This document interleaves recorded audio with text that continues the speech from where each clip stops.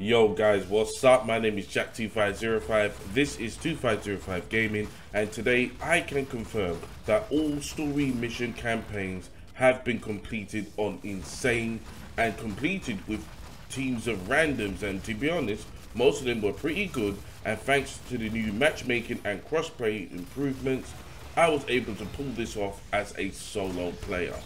Don't forget to like, share and subscribe to the YouTube channel, also to follow me on Twitch and join the Discord as well.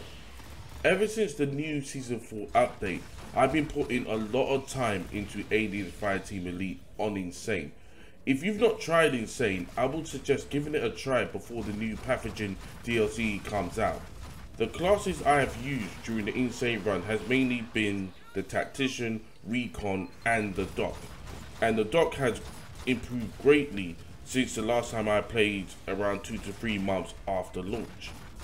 So on all the missions on Insane, you gotta keep certain doors open and go to certain checkpoints and kit yourself out with the best possible perks and weapons. One of the most frustrating things about playing on Insane is, one, the damage to your teammates is so high and lethal. If you get hit by a teammate shotgun, DMR or worse flamer, you are dead. You hardly get any time to pick up down teammates, and one mistake and you are dead. And two, the class selection seemed very, let me say, a bit restricted, a bit limited. Unless you're a gunner, lancer, recon, doc, technician, sometimes the demolitions. Demolitions can be good, however, you have to be careful with flame weapons. So you have to be very selective with the weapons that you go in with.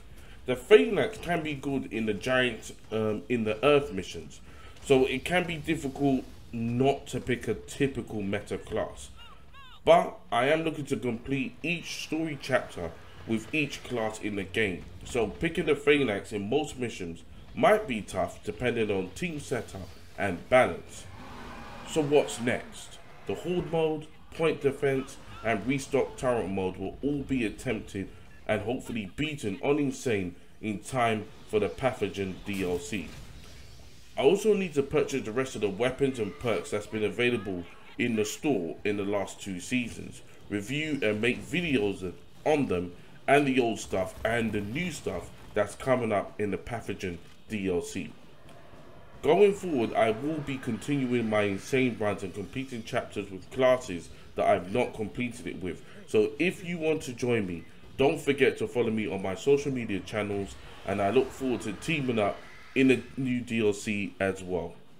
I'm now currently level 40 prestige and I've just unlocked the bronze set, and I look to continue all the way up to level 100. So guys, tell me, how is your season 4 going? Have you managed to complete all stages on Insane? Would you like to attempt the story campaign missions on Insane? Are you looking forward to the new DLC? Let me know in the comment section below. Now, thank you very much for making it to the end of the video.